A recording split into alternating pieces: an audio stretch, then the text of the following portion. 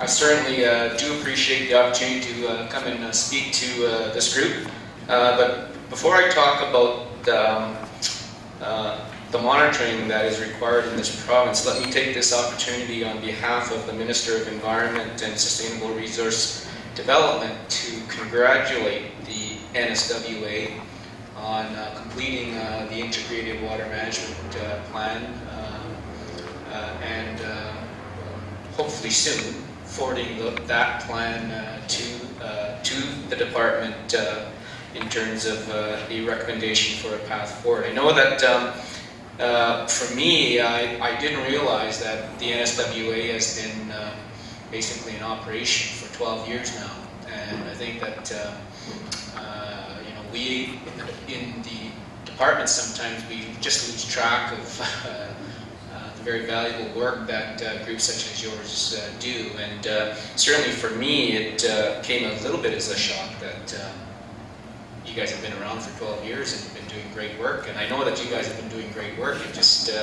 I just didn't think it was since roughly 2000 that you guys have been there. So congratulations to you and all the members for all the collaborative work that you guys have done. And certainly I know that the NSWA has been very much integral in encouraging a watershed basin approach. So I'm going to talk this morning about world-class, I think you see on my slide there, the monitoring in Alberta and integrated approach. And just before I launch into some of my comments on this, I just want to preface my my presentation this morning as these are what I would call my early type of musings. So these are not what I'll call fully endorsed by government at this stage. There will be a process at some point soon, I would presume, that I would have to stand before the Minister, Cabinet, etc., and hopefully these are the directions that they would support.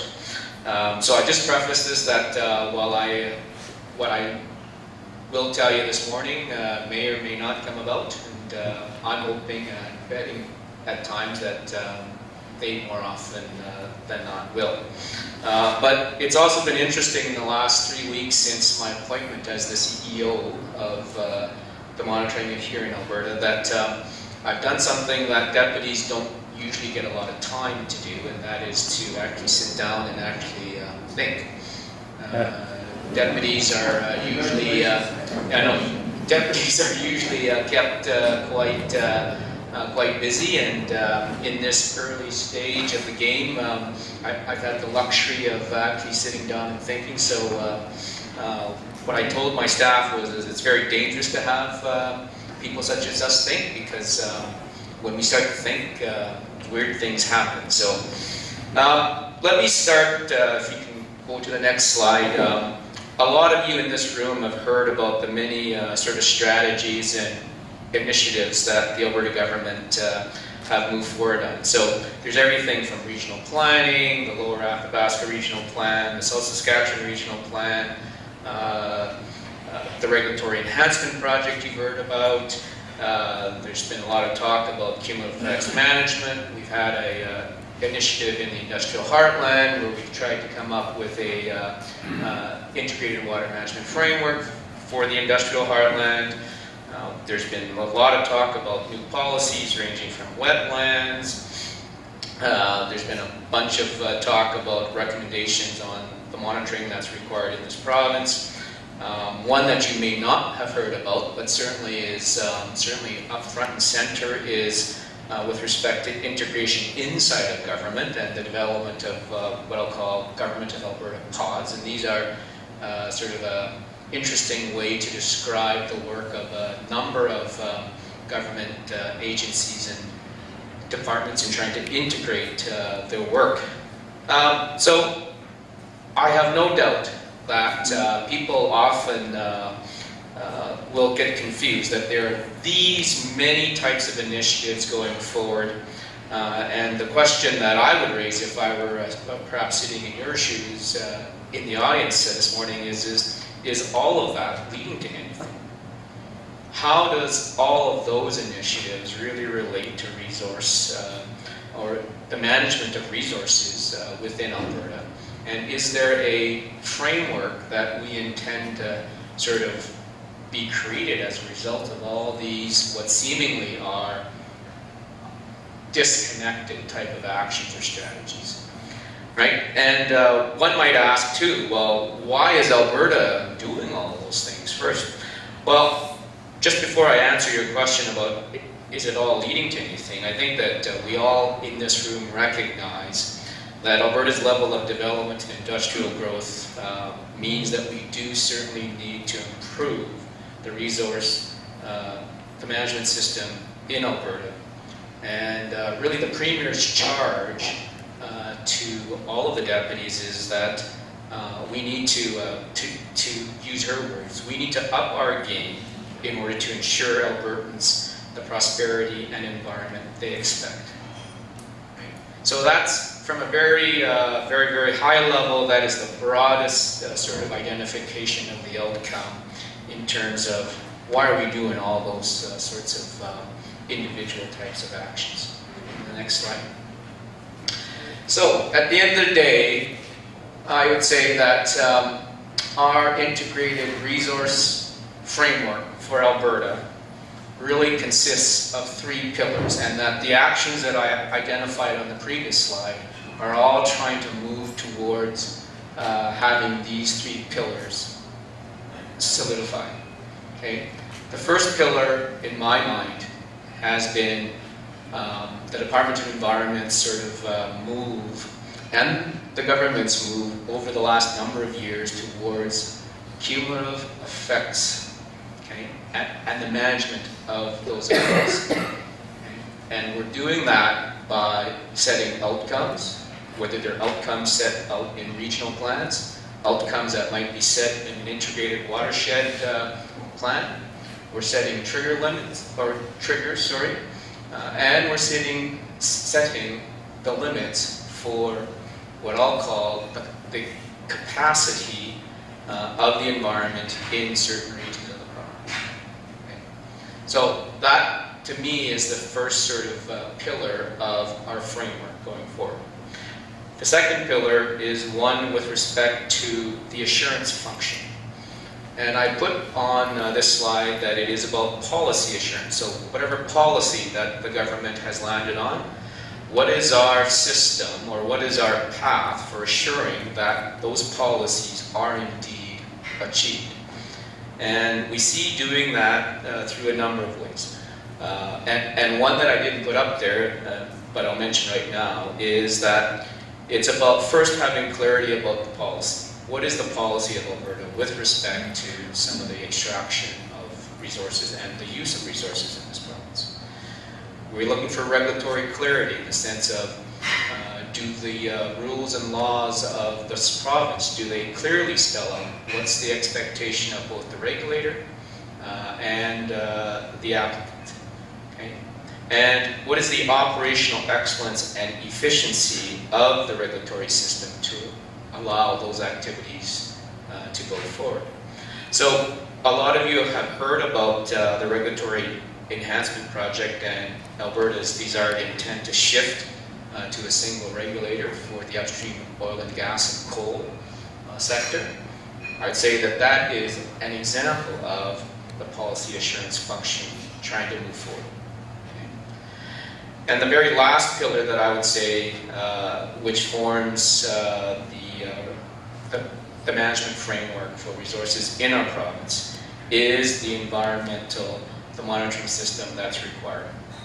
And it's a system that's required in order to provide scientifically rigorous data and information. So, to me, I think that that is sort of one of my first sort of key messages to your group this morning, in that a lot of people are sort of looking at all the action and saying, well, what the heck is the government doing, and what is it exactly leading to? And I'd say if you can at least keep these 3 things in mind, that's really what the integrated framework for Alberta is moving towards. Next slide. So let me talk about the monitoring piece. And I think, let me start with the asterisk that I've put behind the monitoring word up in this slide. And I think that this to me has been sort of one of the most eye-opening discussions that I've had with people over the last 3 weeks or so. When I talk about monitoring, as you can see by the asterisk, I mean monitoring includes monitoring, evaluation, and reporting. And you won't believe the number of people that sort of have this puzzled look on their face when they say, or when they ask me, why evaluation and reporting? I just thought that monitoring meant the meters that are stuck in the middle of a river and the physical act of going out and perhaps collecting some samples to be part of that. Okay? And I think that if it were that simple a job, I don't think the Premier would have appointed a CEO of monitoring in this province. So when I talk about monitoring, I think it's very clear that my intent, at least, is that the monitoring function, when we call it that, is not just the physical type of monitoring. It is also the evaluation of that information that is collected through the monitoring system, and it is the ability to report on that information that is collected. Okay, so it becomes a little bit more what I'll call broad and complex as a result of adding the evaluation and reporting sort of themes to monitoring. But just to quickly go over that, really from a sort of a perspective of why is the monitoring required, I put a number of bullets up there that really sort of lead to why I think that it's important. First, it's about relevant data and information on the environment. I heard this morning someone's concern about the spill that has happened in her backyard. Okay. What is important for people of Alberta is having what I'll call timely and relevant information on what is the condition of the environment as a result of that. Okay. Certainly the monitoring system needs to sort of be credible and trustworthy, and part of that is by having a transparent disclosure of that information. Certainly it contributes to the management of cumulative effects, and from a sort of a policy perspective, having that information certainly informs policy development and certainly supports the decision-making of regulators. Okay. Go next slide. From sort of some thinkings from both myself and from a working group that's been appointed by the Minister of Environment and SRD, these are what we believe are the attributes of a world-class system for Alberta. Okay? That any system that is created here in Alberta needs to integrate air, land, water, and biodiversity. It needs to be a province-wide type of system. It must be a monitoring system that addresses cumulative effects impacts. It has to be scientifically credible and operate in an excellent sort of manner. And it is a system that emphasizes both baseline and environmental effects type of monitoring. Okay. So that last bullet is kind of important, and I say that because people say, well, where does compliance type of monitoring fit in? Is it within a newly created group, or does that stay with someone else? And I would say this, that the definition of compliance monitoring as I have it in my head right now is compliance monitoring is all about the point source. Compliance monitoring is about, did that particular facility, who is monitoring the outputs at the end of their pipe or at the end of their step? And to me, that is not a function or a responsibility of the, what I'll call, the monitoring agency, per se. It is a function and it is an accountability that should be laid with the regulator. So, if the regulator is Alberta Environment and Sustainable Resource Development, then that responsibility should lie with that particular regulator. If the regulator, or if the single regulator that is being thought of under the Regulatory Enhancement Project is ramped up, then it too has a role in ensuring compliance type of monitoring. So let's be clear that the attributes of a world-class system really is about monitoring the ambient condition and being able to evaluate that ambient condition and being able to report on the ambient condition. The individual actions of a facility are, in my view at this point in time, should be under the accountability of whatever the appropriate regulator is. Go to the next slide. We've done some thinking too about stakeholders in the system. I've used the term AEMS, and that's simply just an acronym for the Alberta Environmental Monitoring System. There's a whole bunch of stakeholders that have a significant interest in the monitoring system in this province. Ranges from my colleague deputy ministers who through their departments have had historically a role in the monitoring. Ranges from First Nations, Aboriginal communities, Métis and other representatives, industry, agriculture, forestry, you name it, groups such as yours. They're all interested in the monitoring system. So to come forward at some point in time with a newly thought up system, one that's province-wide, does require your assistance as well. It requires you to be able to provide me with some feedback, to provide me with some input as to what you as an organization think about the system and think what your role is. Next slide. And the reason why I have indicated that is that, from my view, and don't take this from any aspect of me just trying to describe the current system. We have a large number of what I'll call organizations or individuals, as I put up on this slide, doing or trying to do it all.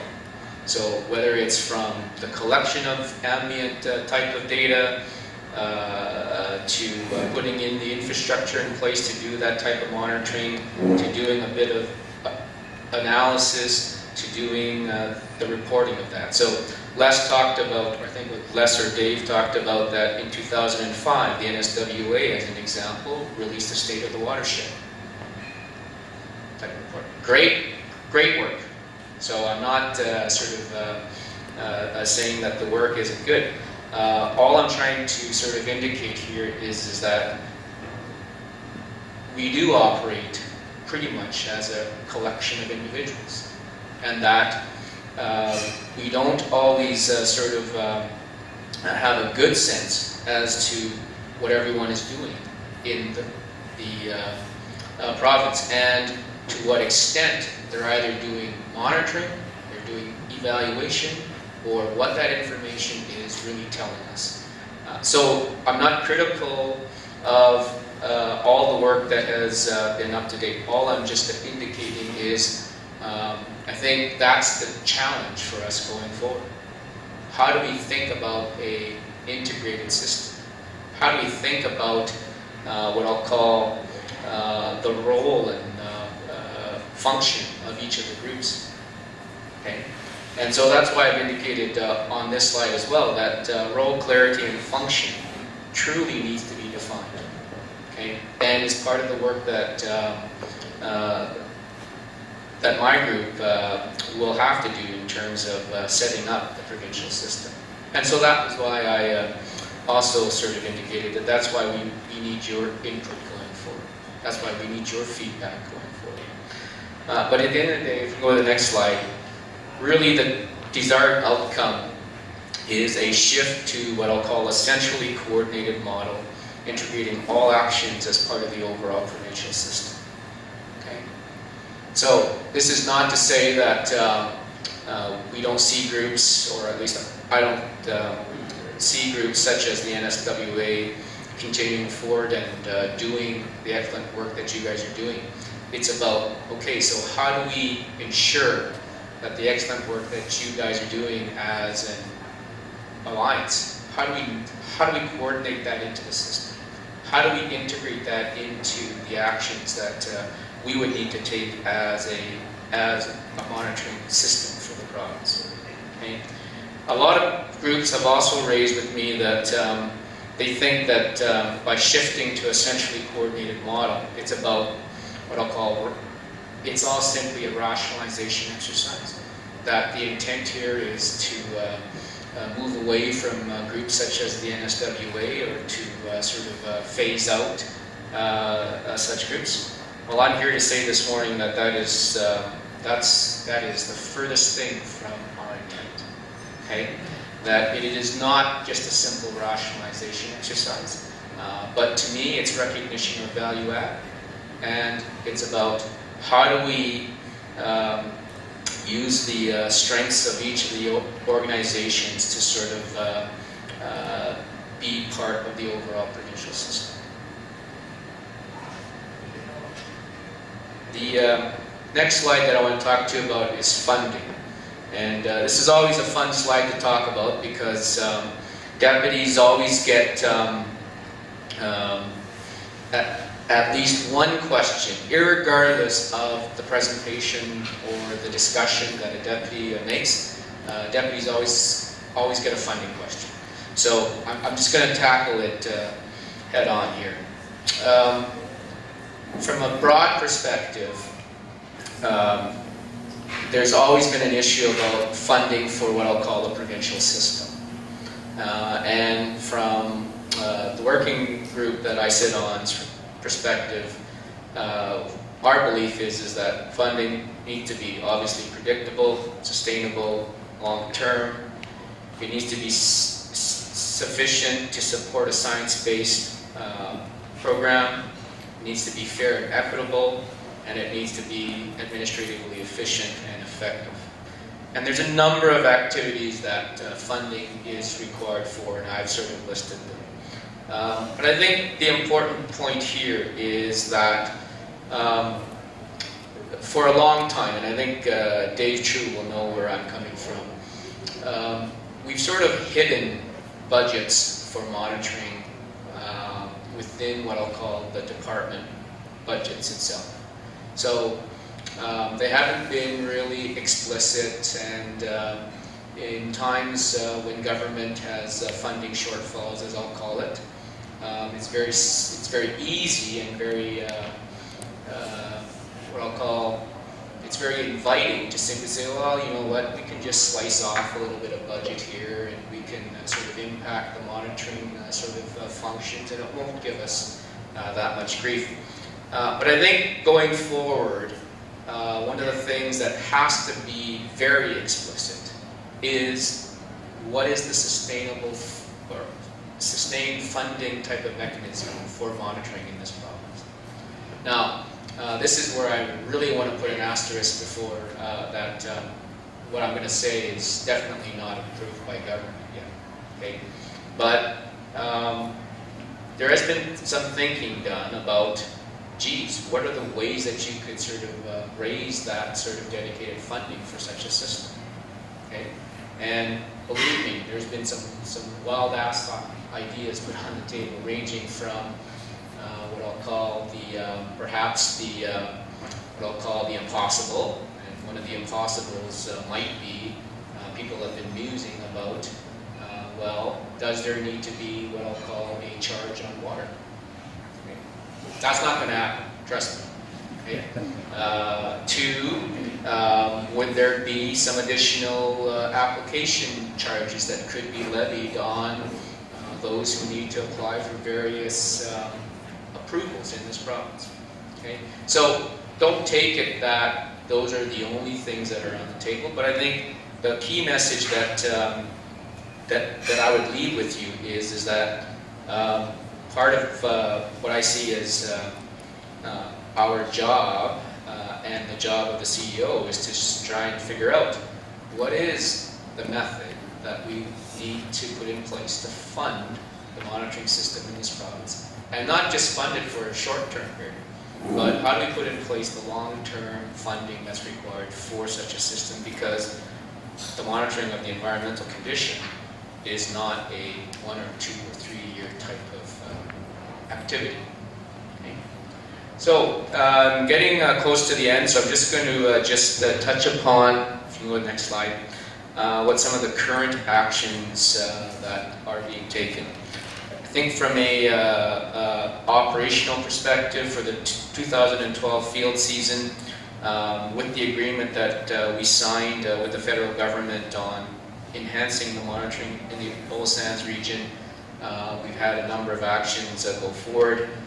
There's a number of new water quality sites within that region. There's increased sampling frequency, and there's been an expansion of the ambient air, the monitoring network within that region as well. I've talked a little bit about the working group that's been appointed by the Minister. This is a working group that was appointed by the Minister of Environment and Water just prior to the election in April.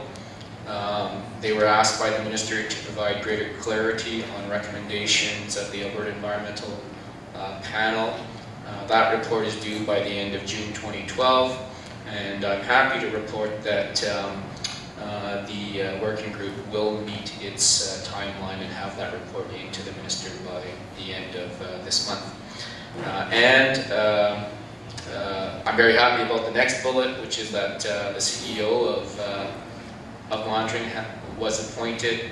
And to me, what this really signals to me, at least, is that there is a commitment from government to change the current approach that Alberta has employed in terms of the system that we put in place. Okay.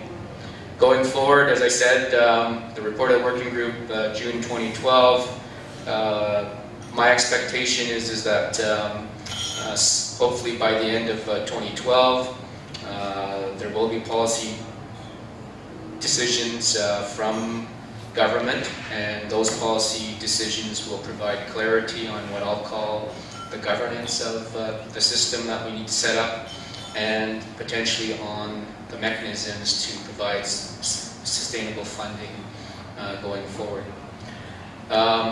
What you can also expect by the end of this month, although we might be a bit late on this one, is through the federal agreement that we have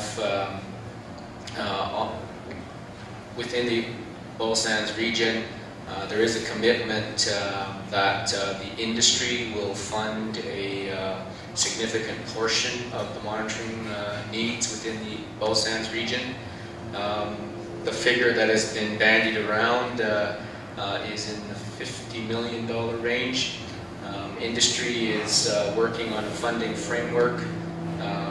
My understanding is that they're relatively close, and whether we can get all the right signatures, dot the I's and cross the T's by June of this year. Not so sure that we can get there, but it won't be because we're at a fundamental disagreement on the funding formula. It's more simply the actual administrivia of getting everything signed and sealed off by the end of this month. And the last point I'll make is that readiness planning within the government of Alberta, that's part of the job that I have going forward, and we're starting to sort of do some of that readiness planning in terms of what needs to go forward. Okay. One last point on going forward, the regional and the local perspective. Certainly I would encourage the NSWA to continue its excellent work on things such as the Integrated Watershed Plan. The other challenge I would put in front of this group is really to identify and to address opportunities for improvements in the regional system for the monitoring in this watershed. I think a lot of those actions take place at the regional and at the local level. So any feedback from you on what could be improved, that would be very important.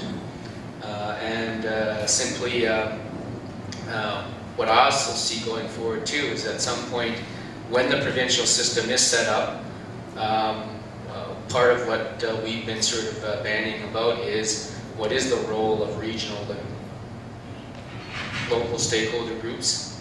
And we think that clearly there is a role for having those types of groups sit on some type of advisory board to the monitoring system. Mechanics of which we haven't quite worked out fully, but if you have any thoughts on that as well, we would appreciate your feedback into that.